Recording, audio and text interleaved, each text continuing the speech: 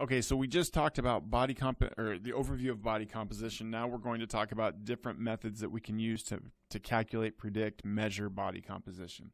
So here are our three objectives for these next several slides.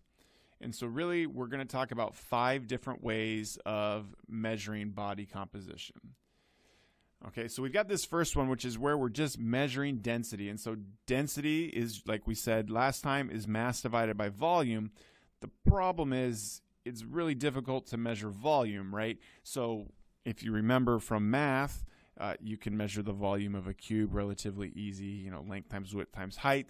You can measure the volume of a sphere pretty easy. I think it's 4/3 pi r cubed. But we're neither a cube nor are we a sphere. That's the word I'm looking for.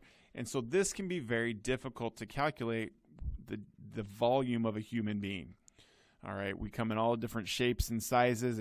We're not all the exact same proportions, so it makes it challenging. And so this leads to one way, or this is one way, is something called hydrostatic weighing. Now, as you can see here, this is a hydrostatic weighing tank. It's basically a small pool. You've got the subject will sit on this platform, and basically what they have to do is they have to, as they go underneath the water, exhale as much water as they possibly can.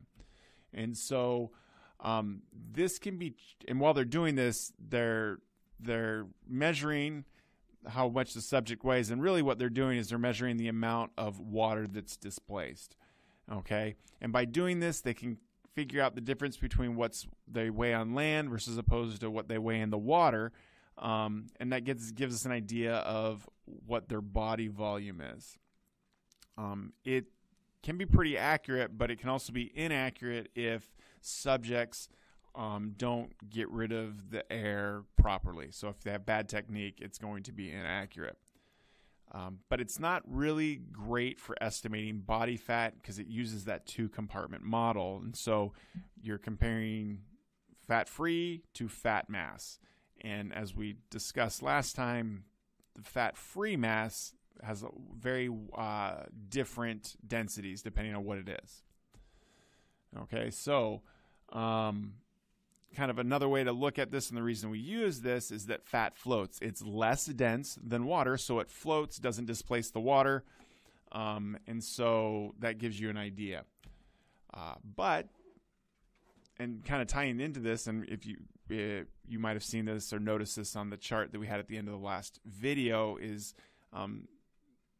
athletes have different body compositions, and for example, swimmers actually generally have a high body fat than other athletes because it helps them to float. And if you're floating on top of the water, it makes it a little easier to propel yourself through it. The next one is called air plethysmography. It's a fun word to say. This is the BodPod. And so we've got one of these in our lab. And instead of using displacement of water, we use it by displacing air. And so this BodPod, and I don't know why my clicker is not working or my pen, but basically this BodPod here, we know the volume of air that can be contained inside the BodPod when it's empty. So we put the subject in, they displace a lot of the air, and then based on a lot of math, we can determine body volume. Okay, the gold standard, the best one, right, is what we call DEXA. So it stands for dual energy X-ray absorptiometry. I can never say that last word. It's generally considered to be the gold standard or the best. It uses an X-ray, okay, and it helps us determine more specifically what kind of tissue and how much of each kind of tissue we have. All right, so we can differentiate between bone, soft tissue, fat, muscle, that sort of thing. And it's a total body scan. We've actually got one of those. We have a DEXA, at least we have one on campus. I know there's one in the AHS building, but you have to be licensed to use it. And so unfortunately, we don't have one in our lab, but it would be great for us to be able to use that and show you. But we have to be an X-ray tech, I believe, to use it. Okay. So this leads to what you will likely do in lab, or what I believe you do in lab, is just skinfold. Okay, it's most commonly used because it's relatively easy to do. All you're doing is you're measuring skin fold thickness on multiple sites throughout the body, generally 3, or 3 is one of the examples, but there can be more. But the problem is you're only measuring subcutaneous fat, and your organs have a lot of fat surrounding them. So what happens is they put the values of each of these skin fold sites, they put them into a predictive equation. And like we talked about on the first video, a model is only good, or excuse me, a prediction is only good as the assumptions, or the model is only as good as its assumptions. And so if the assumptions aren't great, the values aren't going to be great. But with the assumptions, there's going to be error. So 2 variable equations that are used often underestimate the density of lean people, but they overestimate the density of obese people. And so there are some skin fold equations that are quadratic. So instead of just using like 3x plus 2x or whatever, you get into some x squareds. So you have kind of a curvilinear relationship there. Now with the 3 site, the most common ones are the women, we use the triceps, the suprailiac, and the thigh, whereas males, we make these measurements on the pectorals, the abdomen, and the thigh. So something to think about, and we'll discuss in class, why do you think we use different sites between men and women? Okay, and so think about that. We'll talk about that in lecture. That should come up in lecture. The last one that we're going to discuss real quick is bioelectrical impedance. And so what it is you just pass an electrical current from one side of the body to the other. So we've got this weird looking steering wheel thing, and you hold on to it. And what it does is it shoots an electrical current through your body.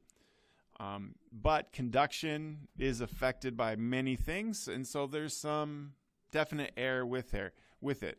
So depending on what's in your body and what ions and stuff, that can determine how fast the current goes through, because the conduction rate, like it says here, is higher in fat-free mass, not mass. Okay, so if you have more fat mass, the current's going to take a little bit longer to travel through your body, and then this would say, oh, your body fat is something. Okay, but like I said, and like it says up there, if you've got a lot of water in your system, or just a little bit of water, it can skew the measurement. Okay, water tends to speed up the conduction, and so that basically simulates fat-free mass. And so if you have a lot of water in you when you use this bioelectrical impedance, then it's going to really understate how much fat you actually have. All right, and one of the things to recognize is that as this electrical current is passing through a person's body, it's going to go the fastest way possible. So it just wants to get from one side to the other, and it's going to go through the path of least resistance. And so that can also cause the measurement to be skewed. Again, one thing to consider, we talked about this at the end of the last video, is that body composition plays a huge role. Okay, males generally have less fat mass. They're more lean. We store fat around our abdomen, think, kind of like beer belly, that sort of thing. Whereas females have more fat mass. They store fat hips and thighs. And if women have a very low body percentage, that can lead to amenorrhea, which is where their period stops. Okay, and so just kind of another way to look at this is that think about the type of athletes, the type of female athletes that are generally on the slender side, or on the lean side is probably a better way to put that.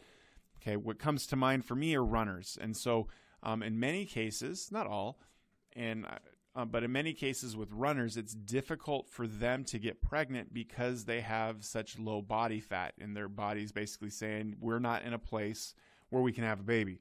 And so they don't ovulate. And so if there's no egg, then you can't get pregnant. All right. And so it's another one of those things that your body's just kind of aware of, or that a woman's body's aware of, saying we're not in a position where we can get pregnant, so we're not going to put ourselves in a position to get pregnant. And with that, we will end on body composition measurement.